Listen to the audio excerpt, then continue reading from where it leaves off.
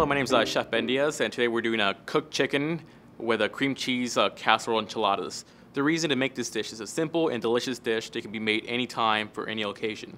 First off, you get a quarter pot, put in 2 quarts of olive oil, bring it to a nice boil. To test the oil, you put in a nice wooden spoon, and if it bubbles around the wood, the oil is ready to use.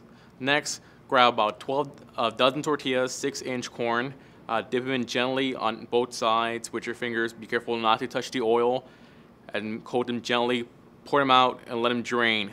Next, repeat the process another 11 times. From then, we get a small bowl, add a 1/4 cup of cream cheese, 1 cup of chicken, 2 pinches of salt, 2 pinches of pepper, and we mix the mixture together until it binds to a nice little lump. Next, grab your tortilla, put it about maybe half an ounce to 1 ounce, depending on how much you like of your stuffing. Roll them gently and lay them into your sprayed pan. Pour in your julienne red onions, cilantro, and your jack and cheddar mix. It should be about half a cup to 1 cup, depending on, again, your preference of cheese. Next, we're gonna go into a 450-degree oven for about 10 to 15 minutes. It's gonna be a great, delicious meal for any occasion.